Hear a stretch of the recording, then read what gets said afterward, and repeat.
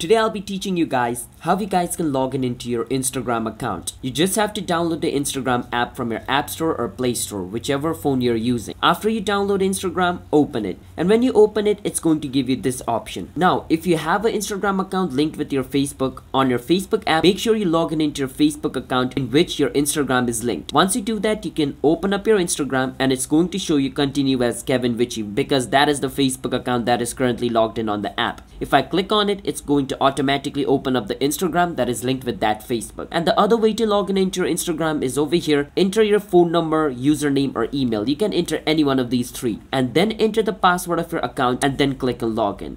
And you will be able to log in into your Instagram account.